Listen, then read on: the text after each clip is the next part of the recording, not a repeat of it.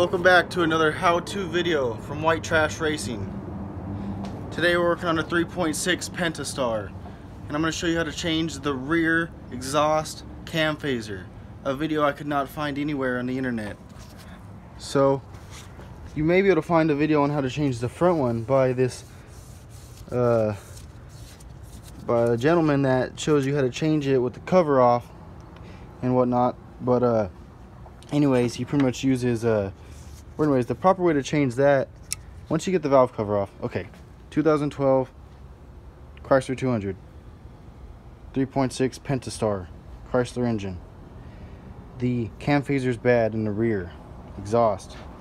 I've already got it changed, as you can see, and in order to loosen the, if you want to do the front one, you could loosen the cam chain right here off of the timing chain tensioner right there.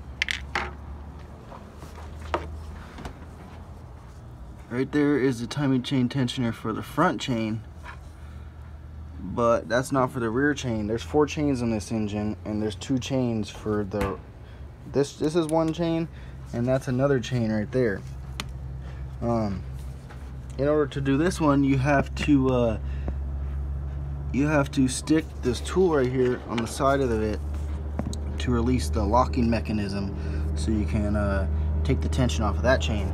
But on this one, the locking mechanism is down there underneath the cover, so apparently there's no way to get to it. And from what I've seen, they sell a tool that you can stick in right here where I have this flathead, and that will pry the guide, which is right there. It will pry the guide back so you can get this slack in the chain that I have right here.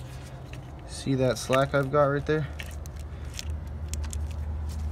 But the way I did it is I just took this 1 1/8 wrench and I put it on the rear camshaft, and I twisted it this way so I could depress that camshaft myself with the chain. Once I did that, I stuck this screwdriver in there, and if you look, that screwdriver is just lodged in there.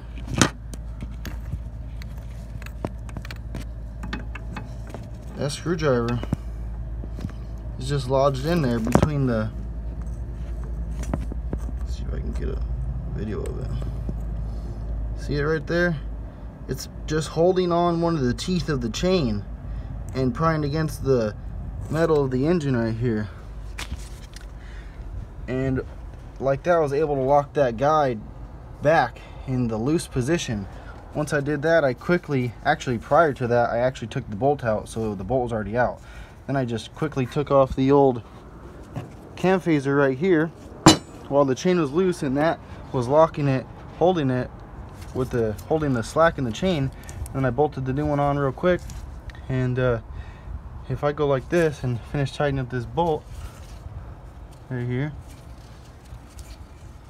finish tightening up the bolt so it doesn't pop out, I'll show you that I've successfully changed out that cam phaser without any special tools at all.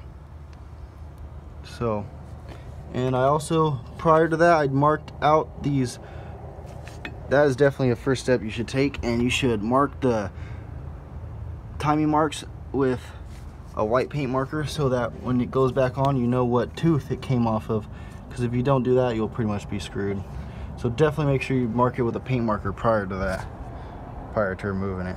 So yeah guys, if this video helped you, which I'm sure it's gonna help a lot of people, because I couldn't find the video anywhere at all, or any write-up or anything on how to do it, definitely subscribe to the channel, hit us a like, and then share the video, because you know these cars are getting older, and it's only a matter of time before this job has to be done on all of the 3.6 pentastar engines. So thanks for watching, guys. I'll see you on the next one.